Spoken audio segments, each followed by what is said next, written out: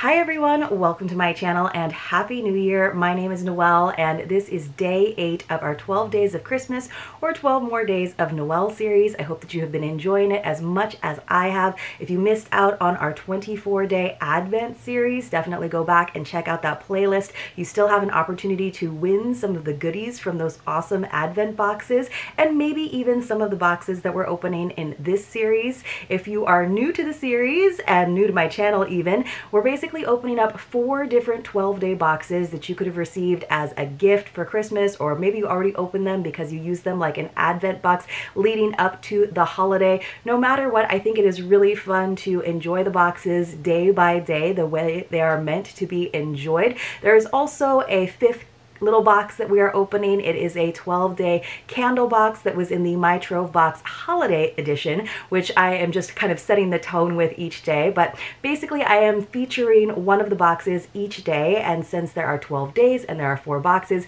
each of the boxes is going to be highlighted 3 different times where I give you a little bit more information. But I always love to hear at the end of these unboxings what your favorite item was for the day, and then kind of keep that in the back of your mind, because of course I'm going to ask you what your favorite 12-day box was at the very end of this series. It is of course going to carry us all the way through January 5th, and I hope that you will go back and watch any if you missed, and of course watch my unboxings that are always posting in the afternoon at 2 p.m. Pacific. Those will continue even once we've gotten through this marathon of double days with our Advent series and our 12 days series. So you guys, today the one that we are going to focus on is BAMBLU, which is a really great little self-care box that I found at the very last minute and added into the mix because I was trying to show you a diverse group of different boxes, just kind of from, you know, we have a book box, for example. We have this one that's really about self-care and is made by a company that focuses on sleep aids, essentially. We have a jewelry subscription that has done a 12-day box. It's really, really fun. But let's talk about our candle first, because that came in that really nice plaid box back there that had votives in 3 different colors. We have the silver, the red, and of course the gold, and they are sort of themed by the 12 Days of Christmas song. So on top you can see for day number 8, which is my lucky number, that's why we usually have our live streams on the 8th of the month, is 8 Maids a Milking. We're finally off the birds, you guys, and the scent this time around, so here is our milking maid there, our milkmaid. So the scent this time around is candied cranberry, which I think might be really nice because you guys know, if you've been watching my channel, I don't really like sweet scented candles. Sometimes they give me a little bit of a headache, although even the sweet scented candles in this little box, which is a really great value if she still has any left in the marketplace, and you can reuse these nice glass photos afterwards, haven't been overwhelming. They're just like a nice little accent candle in your home. They look so pretty at night. So this is nice. So it's just kind of sweet. It's kind of like cranberry juice, where they've kind of added some sugar so that it's a little more palatable than, like, you know, straight cranberry juice, which is way too intense. So I do like that candle. That was a nice way to start with our 8 maids of milking.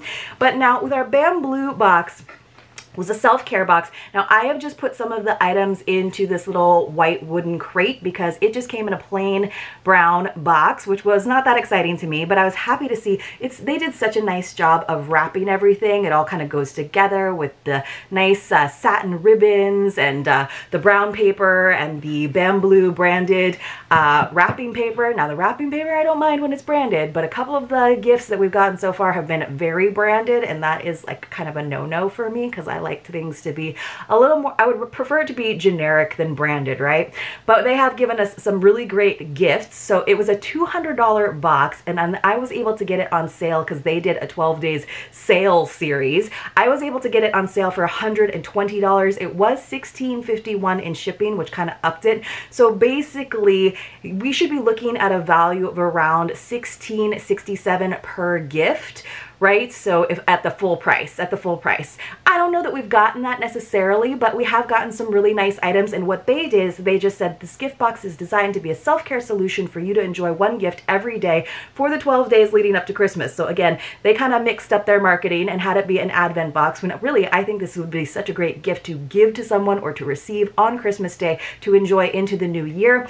So they just gave us a list of things that could be included: lotion, journal, shower steamers, bath bombs, ornament deodorant, candles, soap, bath salt, lip balm, room spray, ceramic mug, tea, hot chocolate, satin pillowcase, satin sleep cap, and bamboo socks. We've gotten some of those items, but that was way more than 12. So it's kind of, we're kind of seeing which ones we wind up with. Of course, I already wound up with a bath bomb instead of a shower steamer. So fingers crossed I get one of those since that's what I'm more into.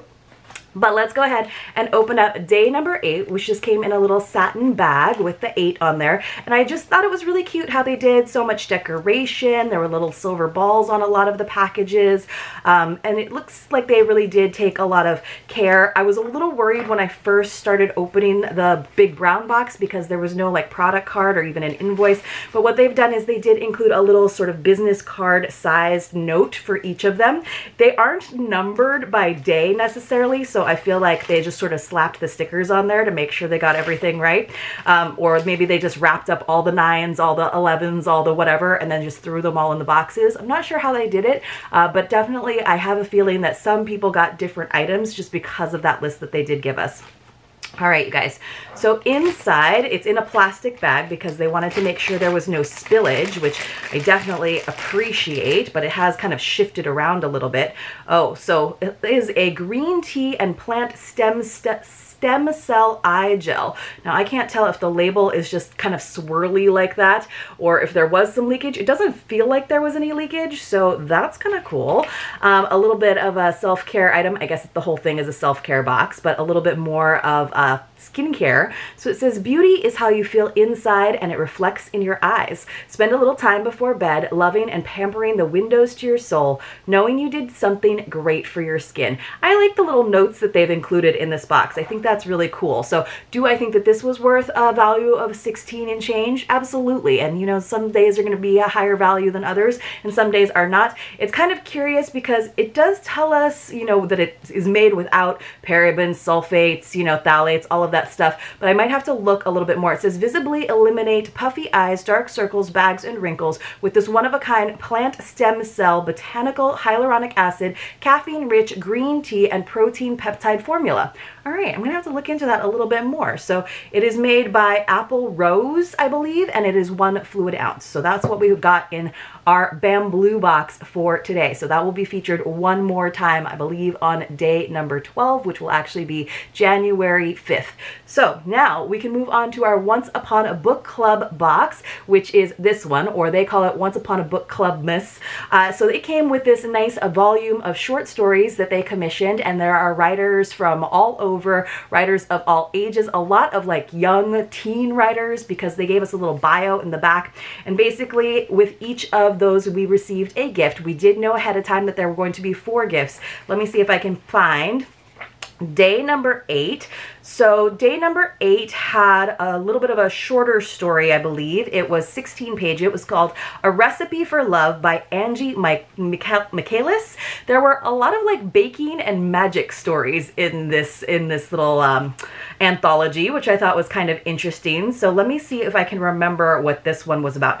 Oh, you know what? I really loved this one. So this was a little bit of a period piece. It was sort of after the war, and I think it was in the UK, and there's this gal who finds some solace waiting for her loved one to return at the end of the war. So we're like 1945 essentially. At the end of the war, she's waiting for him to come home. He doesn't arrive at the train station, but while she is waiting, she receives some solace because she joins like a women's book and baking club, which I thought was really, really cute. So this is what it looks like. This is page 161. When you get to the page that says open your gift, and they actually highlighted the passage, so I will read the passage and tell you, and we will see what we got. So she gets a note inviting her to this book club, which is fun. She flipped the note over, no signature, no hint of who had delivered it. Sophie untied the ribbon, careful not to rip the packaging so she could reuse it for gifts. Paper was still restricted and in short supply. A small smile crept to her lips. Some mystery person had been thinking of her, had left her a gift. Inside the brown paper, she discovered a beautiful new recipe book. Opening the cover with careful reverence, she found a few simple recipes, handwritten in perfect perfect script, each one adapted to be made despite the rationing and shortages of supplies. There was an apple tart from the pages of Jane Austen's Emma, figgy pudding like something from a Dickens novel, and even sponge cake inspired by her childhood favorite, A Little Princess. She flipped through the pages, finding many blank, which left her room to create her own recipes and traditions. So there are a lot of recipe books that are out there that are sort of inspired by books, and so that's what I was hoping that we would receive. And we got this very nice large box that has kind of day 8 actually printed on there. You guys know how I feel about them actually printing the page numbers or days on boxes. I wish they wouldn't, so that you could re-gift them, so that people, your recipient, wouldn't necessarily know that's what was happening. But I think this is supposed to look like a snow globe, and to me it looks like a big light bulb, but it's got a nice roasty toasty fire. So let's see what our recipe book is. First of all, we also got this nice set of measuring spoons, which I thought were nice. They're actually, this one looks like wood, but it's actually, they're all plastic. This one is more rubbery. These ones are more rubbery. Nice on a ring, so you can take that off. I didn't even notice that. So some of these I've actually not opened yet. And inside we have the book recipe book. So I'm hoping there are actually some recipes in there. This is a very hefty recipe book. Now, I just don't have room for it in my household, but I love the idea of it. So let me see if it's the old school kind where there's actually little slip pockets. The book recipe book, it is branded Once Upon a Book Club here along the bottom. Nice spiral binding. On the back it says, eating and reading are two pleasures that combine admirably. And of course that is from C.S. Lewis. And it is so true. Oh my goodness, this is actually very nice. It says, have you ever wanted to make the apple tart from Jane Austen's Emma, Charles Dickens' figgy pudding, or the roasted potatoes from The Secret Garden? Use this book to store all the recipes inspired by your favorite literary tales. So it does have mostly blank pages, but as you can see, there are tabs for the different sections. So there's starters and snacks, side dishes, main dishes, desserts, and drinks. I was just trying to see, I was hoping that they would have a couple of recipes in there, like the ones that they suggested, but it is nice and big, and you can use your best handwriting, I suppose. It's nice that it's spiral, so you can fold the page back if you want to, so you don't have to have that big book rest. But this is just something that I would love to fill up on my own, but I probably would use it more if it already had some recipes in there that I could add to it, because I know that there are recipe books out there that are inspired by literary works of art. But it was a good gift. It was definitely a hefty gift. I don't know that I personally will use it. I might gift it to someone else who I know is more of a cook, more of a baker than I am these days.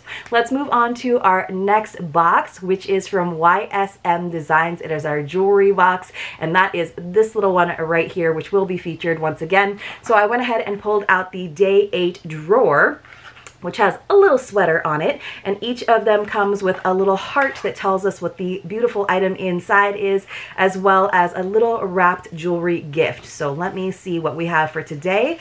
Ooh, this is exciting. Mini CZ leaf earring charms, minis for your hoops, and they match with your pendant.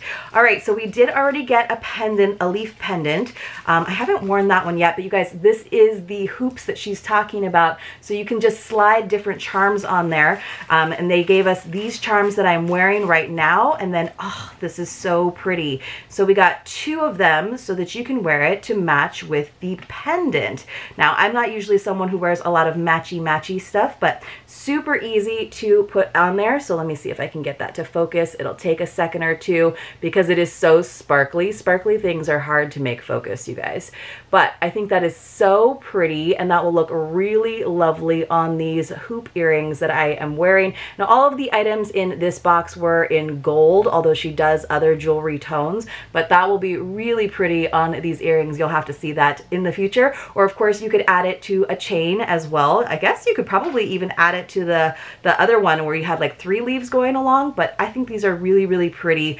She doesn't give us necessarily the value of each of these items, but we are looking at around a $35 value, like on average, based on the total retail value of the box, which was like $415. By the way, guys, this box is on sale. I know some of you have taken advantage of it. It is $209 instead of the original $250, and then I have a bunch of different coupon codes for you below, which you can use to get even more of a discount, so definitely get in on that.